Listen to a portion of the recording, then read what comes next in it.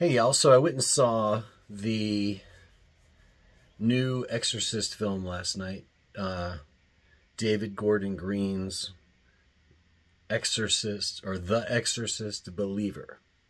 I'm up here in my studio in Nashville and just popped in here nice and quiet. Thought I'd record this video about the movie. I think the last video I did about a movie, I said I was going to do more of these, and I am planning to do that. Actually, this video, if you see a poster of John Coltrane in the background, it's because I got lazy.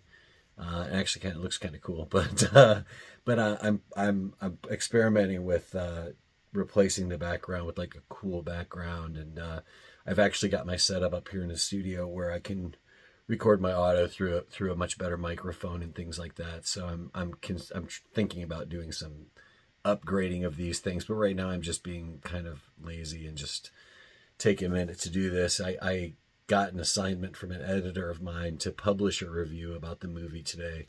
I wasn't planning on doing that, but I was happy to. I was glad to have the opportunity. Actually, I really enjoyed the movie, and it was fun to actually sit down and write my thoughts out before I got on here to talk to all y'all. But it took up the time when I was going to be doing this earlier, so I had bigger ambitions for my video today, but actual work got in the way, so I was happy to have that happen. But I went and saw the film last night. I'm recording this on Wednesday, and on Tuesday evening, they had a media preview here in Nashville for the new Exorcist film. David Gordon Green's an interesting guy. He made some really sort of quiet dramas. I want to say David Gordon Green, I don't remember where exactly he was born, Arkansas. And then he went to Texas. He graduated from UT. And then he went to North Carolina. And now he's living in South Carolina. So a lot of his movies are these sort of quiet dramas. I think many of them actually take place here in the South and the Southwest, perhaps. I've seen some of the earlier movies. He made that movie Joe with Nicolas Cage. The Angels, what's the name of that movie? There's a movie he did with Sam Rockwell.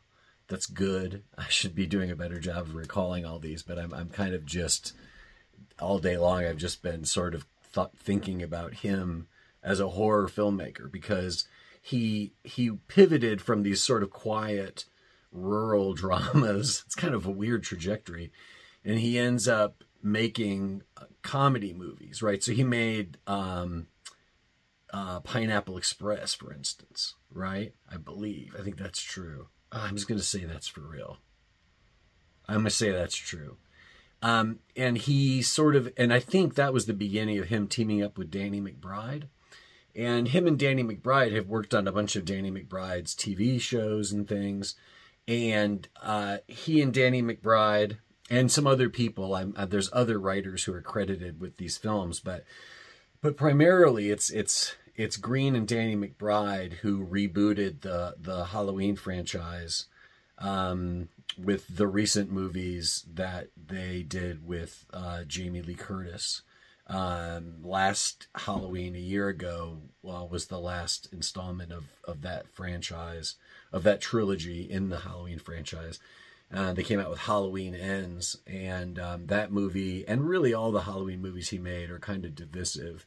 And especially Halloween Ends, I think it really was a thing where people were, there's people on Twitter today, because actually Halloween Ends was trending at this moment that I'm on here making this video, because there's people fighting over, primarily critics, I guess, because the movie doesn't come out for another couple days. It comes out this Friday, the Exorcist film.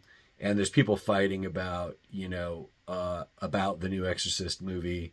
And it's interesting because the camps have sort of divided themselves into the people who love Halloween Ends and the people who hate it.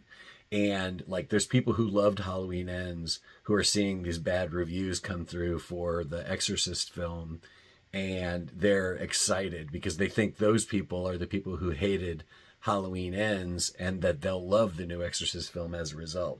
It's hard to say. I mean, like today is the embargo was lifted this morning at 10 a.m. And right now there's like, last time I looked, there was like 72 reviews had been counted on Rotten Tomatoes. Obviously there's no audience score yet because there's no general audience for the movie until Friday. But the critics, there was like 72 reviews and it's like 26% positive, which is, of course, you know, like a big green splat of a number. It's kind of funny because I often find myself liking movies and then being a little puzzled when I realize that almost every other critic doesn't like them. But that's okay. I was kind of okay with the Halloween films. I write about that a bit in this piece that I did for the Nashville Scene, which I think will actually be up tomorrow morning. It's just a short review. It's about 400, 500 words. That was all really that we could do. The Nashville Scene does a best of issue every year, and we're right up against that deadline. So I was happy to get even a short review put together for this one. You know, I was excited about the Halloween franchise being rebooted, especially by David Gordon Green, because I thought, you know, I just thought he was interesting as a filmmaker, and I was really kind of tracking down like things that he had done, or if I saw he had done something, then I was more interested in it. So when he suddenly was going to do a Halloween trilogy, I was like, huh, okay. I really liked Rob Zombie's 2 Halloween films a lot. So I see the potential of these old legacy franchises, especially in various genres. You know, the Prey film, the Predator franchise movie that came out last year, I believe. It might have been a year before that, but I think it was last year.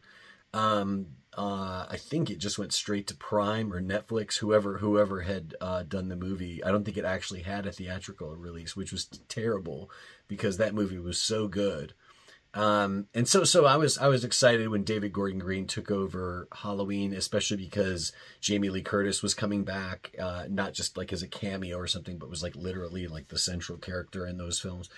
And that was exciting, you know, and by the time Halloween Kills came out last Halloween, I didn't even see it. Like, I didn't even go to the theater. I think I probably had an opportunity to see a preview. Maybe something came up and I wasn't able to go. But regardless, you know, I didn't see that movie in the theaters because I just didn't have that much enthusiasm for that run of Halloween films. Even though I started strong, I really wanted it to be great. I think for me, the problem with the Halloween films is that Danny McBride and Green kind of, I hate to say this because the thing that made me excited about the movie was kind of the thing that I ended up not liking about those movies. But the way that they brought Jamie Lee Curtis's character back in, like the character arc of her going from like this traumatized, you know, young woman in the original films, and then now we catch up with her all these years later, and like what kind of person would she be now? I don't know if they necessarily got that wrong, but it just wasn't very interesting to me, the character that they had developed for her at that point. Or Jamie Lee Curtis just wasn't very well suited to playing that kind of character. It might have been a combination of those things, but I found it all to be, I found those movies to be rather unbelievable. I just didn't ever really believe Jamie Lee Curtis as this like hard as nails, whatever she was supposed to be. Ultimately, like this crusading Avenger or something. I don't know, man. I didn't buy her in those movies, and it made it hard to enjoy it because that was one of the main things I was looking forward to. And it wasn't really, I don't really think it was an acting problem, and not even necessarily a writing problem in terms of, you know, the way those movies were put together or the dialogue or something like that. It was really more just the whole concept of Jamie Lee Curtis becomes this kind of person, it's like, okay, I mean, I can see that logically, but I don't care about her being that kind of person. So I didn't like those movies very much. And I think one of the things that the Exorcist movies get right, or the Exorcist movie, there's going to be 3 of them, by the way. If this one doesn't just completely bomb, there's supposed to be 3 of them. Like they're planning on doing a trilogy of these as well. But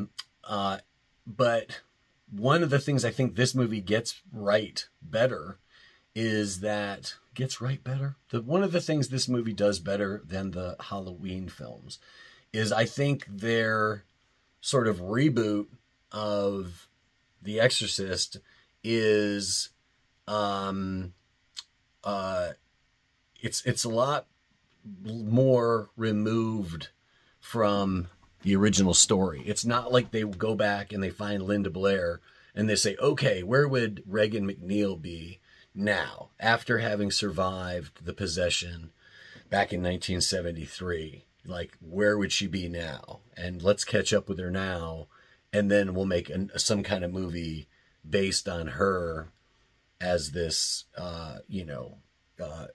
aging Gen X lady. I don't think that would have worked as well. Maybe it would have, but luckily they didn't do that. Instead, they make a movie about modern times, 2 young girls. They're both about Reagan's age. They're both like supposed to be 12, I think, in the film, which I think is the same age that she was in The Exorcist. I'm pretty sure. But, adolescent, young teenager, preteen kind of thing. Middle schoolers, essentially. I pegged them to be about in 7th grade. And the 2 girls go, let me see. One of the girls, Angela, lives with her dad, who's a widower, and she never met her mother. Her mother died when she was born, and there's information about that at the very beginning of the film, so you can see that for yourself. And her little friend in school is this girl named Catherine, who has a family and siblings and belongs to a church and all this stuff, has a very different kind of life than Angela does, who's just like at home with her dad, and her dad's kind of like overly protective because of the fact that because of things around the loss of his wife, etc. And so she and Catherine go out in the woods to do like a little kid magic ritual to try to get in contact with Angela's mother. And 3 days later, this boy on a farm discovers these 2 barefoot girls in the corner of his family's barn. And in the meantime, the entire little town has gone bananas looking for these girls, right? And the families have gotten to know each other. All of the sort of extended community around the families of the girls have sort of come out of the woodwork to help in any way they can, as you see them do in these real life situations where there's a young child missing. In particular, it's the sort of religious communities around these people kind of come out of the woodwork and sort of reveal themselves to be coming from these different places of spiritual faith of one kind or another. In response to this, what they think is this tragedy, because everybody starts to think these girls must certainly be dead or something, something awful has happened. And of course, something awful has happened, but it's not what they imagine. So they find the girls, and then very soon after that, the girls don't seem to be so good. Seems like something's wrong with the girls. And this community, that's sort of become bonded over this period of loss of when they thought they were lost the girls. They all sort of team up, and with their own sort of takes on their spiritual faith, they do war with this devil that seems to be trying to kill these young people. So if that sounds a little bit like the first movie, it's because it is a little bit like the first movie. Again, the girls are about the same age as Reagan. This time there's 2 instead of 1. There's people in the community who are called upon to battle this demon, even though for different reasons they've had their own crises of faith over the years. All of that is part of the original Exorcist, if you haven't seen it. If you haven't seen the original Exorcist, by the way, you got to see that. You got to see it. You don't have to see it to enjoy this movie, but come on, you got to see The Exorcist. It's incredible. If you haven't watched it in a while, you might want to give it another look, because I think it would have been, just for me as somebody who's actually going to talk to people like y'all and publish stuff about this, it would have been a little bit helpful. I did a bunch of research today to get caught up on all the similarities between the original and this one. And it's there's lots of little details and stuff. There's a moment in the original, there's lots of little details, that are borrowed, from the first movie and kind of given a new spin. You know what I mean? Like in the first movie, Reagan is playing with a Ouija board that she found, and in this film, these girls are sort of like making up this weird ritual that they think will help her get in touch with her mother, so it's the same thing, but it's spun differently, and it's got different look and a different feel. And there's a lot of that in this movie, and there's certain special effects, that were, just like classic in the first movie, and they pretty much had to kind of emulate them in this movie as well. And some of those effects are actually ultimately plot points, that work similarly in both films. So there's a lot of like faithfulness to the characterizations and some of these small details in the first movie. But there's really no effort to make the movie over again exactly, or to specifically,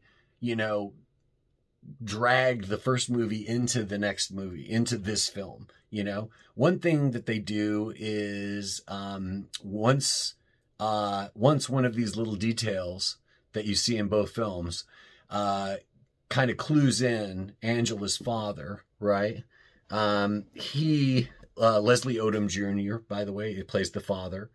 I don't remember the little girls' names. I don't think they've been in much stuff, but they're both great in it. And if they had to spend as much time in that makeup as it probably meant they had to, I can't tell how much of it's digital and how much of it's, actual practical makeup. But that stuff takes forever. And I think those little kids probably were, doing some marathon acting in makeup, and it's pretty impressive. And I know there's laws about, what they can actually do with kids of a certain age in terms of how long they can work and stuff, but they do a great job. They're great.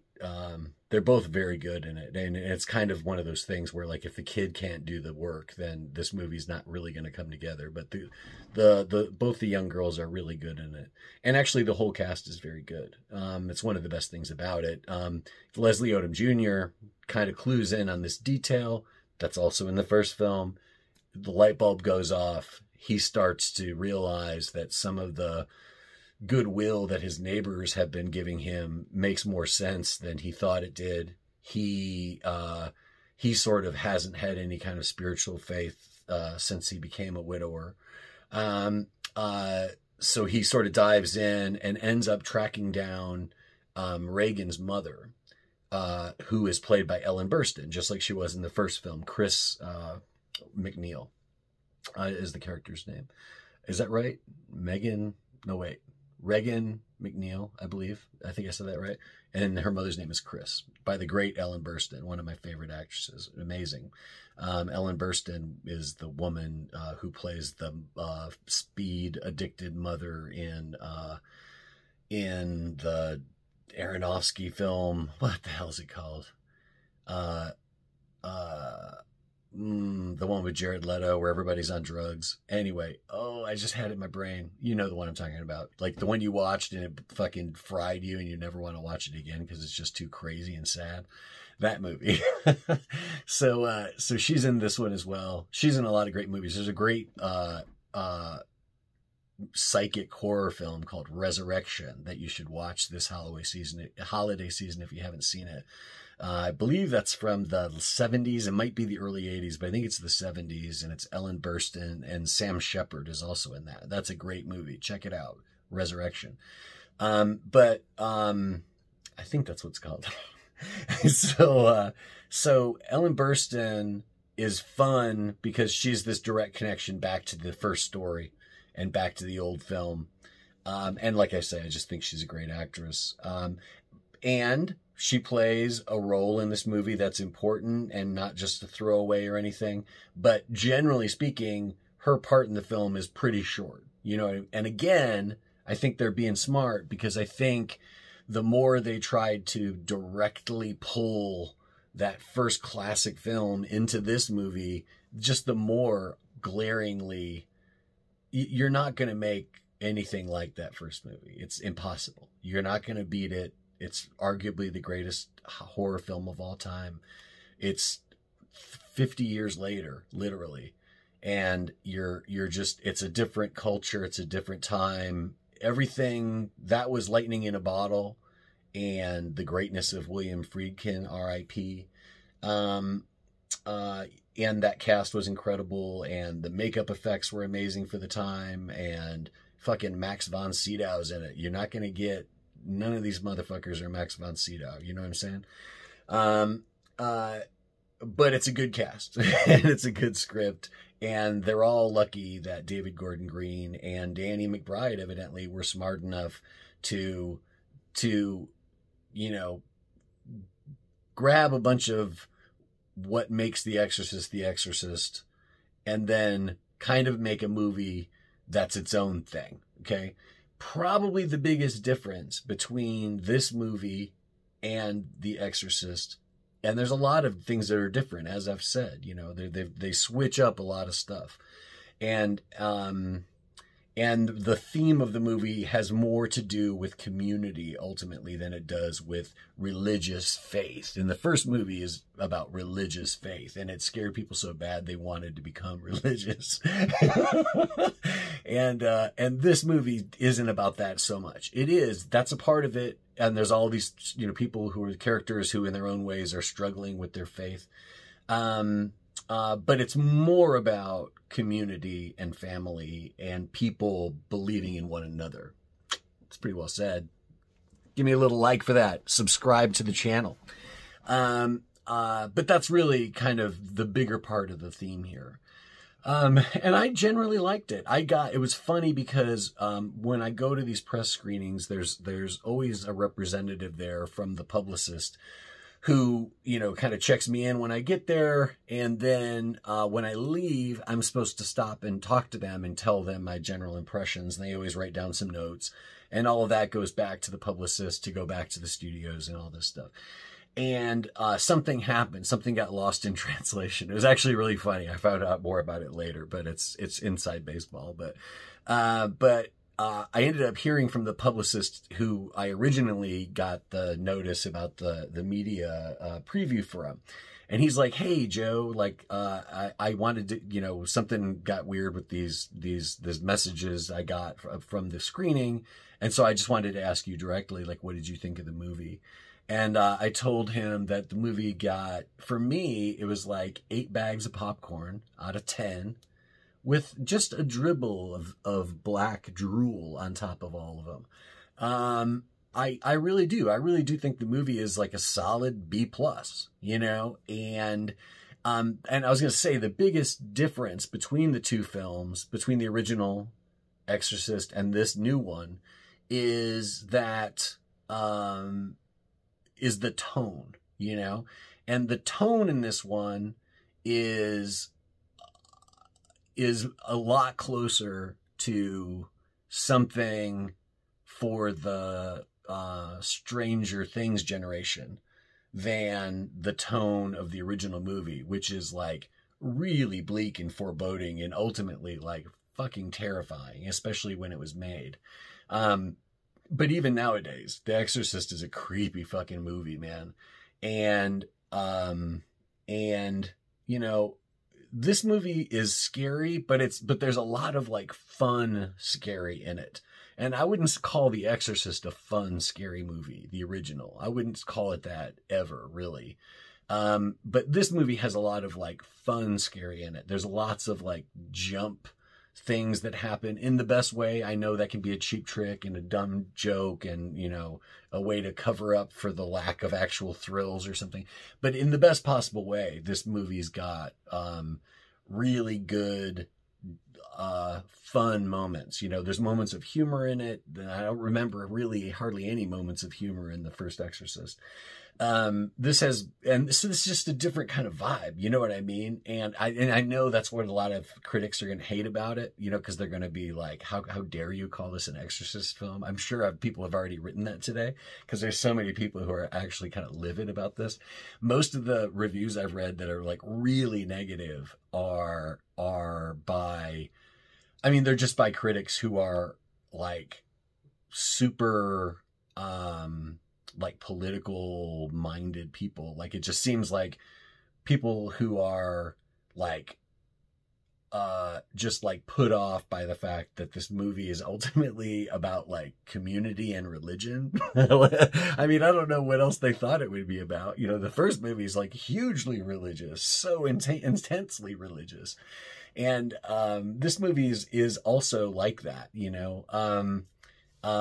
So I don't know. I just think there's people who like are backlash. I've seen people accuse this movie of having like some kind of, you know, anti-abortion messaging, and it's like not really. Like I don't see the movie as having any kind of political agenda or anything. I think the biggest agenda of the movie is just to try to make another successful trilogy on the back of the greatest horror film ever made. Maybe The Shining.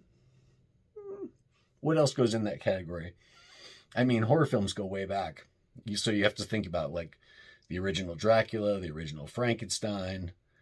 Let's just talk about American movies perhaps. But like, if you guys can make a comment about like, what's your favorite horror movie? You say, what is your favorite horror movie and what is the best horror movie? Because I think we're all adults here. We understand that you might have your favorite horror movie, but you might also understand that this is actually better. But you just don't like it as much. You like this one more, even though it's not as good. Like I really like the Rob Zombie Halloween movies. I'm going to watch those again. I've been thinking about them for a week now that we're in the scary movie vibe. And every year for about 4 years now, I'm just like, can't wait to watch those Rob Zombie movies again. I don't know what's going on with those movies, but I'm just hooked on them. But I really enjoyed the new Exorcist film. I definitely recommend it. If you like horror movies and you want to go see a scary movie at a theater during Halloween season, I cannot imagine that you wouldn't have a great time at the movies watching this film. I mean, I'm finding it a little weird that I'm seeing so much negativity, but I really do predict that this is a movie that I'm not, yeah, I'll just go ahead and say it because it's more interesting if I just go for it. I predict that this film, which right now, you know, maybe the critical acclaim, you know, the critical score on something like an aggregator like Rotten Tomatoes, it's going to end up maybe somewhere about between 30 and 35, I think. It might not break 30. But it's going to be like there-ish. And I really think the audience score is going to be more up towards about 80. I really confidently feel that way. Man, when I was there last night, because it wasn't just press. In a lot of the screenings like this I go to, there's rows that are reserved for press. And then there's the rest of the theater, which is like people who got promotional tickets of some kind, like the grocery store had them, or the whatever, the gym, wherever they get them, you know, or the radio gives them away, or whatever it is. Does anybody listen to the radio? Sorry, I feel like that was like an antiquated thing to say, but there was lots of people like getting caught by these jump scares, and then you just hear people all over the theater laughing, you know, or like something like weird would happen. Man, there's like one scene where there's like this, all of a sudden there's just like this weird thing in the background, just for like a shot, and then they come back and it's not there anymore, and that's all it is. But it's like things like that would happen, and you could really hear the whole theater cracking up, and it wasn't the whole theater cracking up because it was like something dumb that they tried to do that was stupid, and everybody laughed at it. Everybody was laughing because everybody was ready to be terrified, and then these fucking little crazy things would happen, or or these actual intentional jump scares would happen, and it was a movie that absolutely felt like I was in a theater with a room full of people, and we're all experiencing this thing together. And if a movie can do that, I mean, how can you call it anything but successful? You know, I understand that it's hard to follow up a classic. I think it's extra hard to release your follow-up to the classic like a couple weeks after, well, you know, a month, a month and a half maybe. Friedkin died back in, I believe it's like late August. But I mean, just a minute ago, in terms of this movie season, you know, fucking William Friedkin died, and now you're going to open with a film called The Exorcist Believer. You know what I mean? I mean, in some ways, I think that's part of the negative, you know, reception that it's gotten so far, you know, which is really just, again, we've only had the embargo down for like 8 hours, right? So we have to wait and see like what critics end up thinking. But I personally recommend it. Definitely. I definitely recommend it. And I definitely recommend it. And I don't think it's the greatest horror film of all time by any means. And it will never be considered for that category. So don't get carried away with what I'm saying. But do I think it's a fun horror movie to go see this Halloween season? Yeah, I think it's required viewing this Halloween season. That's what I think. I think if you're going to go see a movie between now and October 31st, this has to be one of them. If you're going to go see a scary movie, this probably should be the 're scary movie.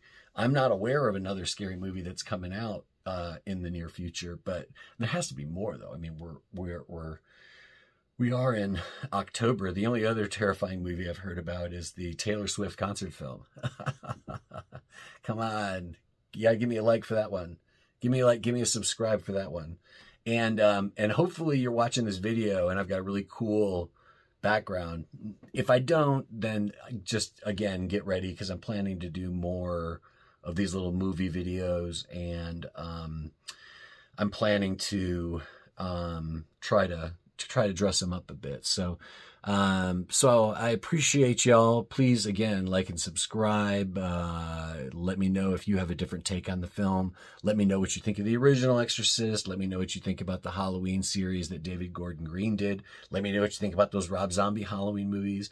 Really, any kind of horror movie, Halloween cinema thing you want to comment below here. I'd love to hear it. I like to answer those comments. So I look forward to hearing from all y'all. I hope you have a great Halloween season. I might be back on here doing something in the next week or two, so I'll probably talk to you before then. But I hope everybody's doing well. Here in Tennessee, we're just starting to cool off. This weekend we're going to get some nighttime temperatures down in like the 40s, which is that's as cold as it's been in a long time. We had a rainy summer and kind of a milder summer for Nashville, but we still had some pretty hot heat, and even just a weekend ago it was like 90 degrees in the middle of the day. So it's you know, we're just at the very end of summer really. But anyway, getting ready for spooky season. Watch a lot of spooky movies, and I'll talk to y'all soon. Peace.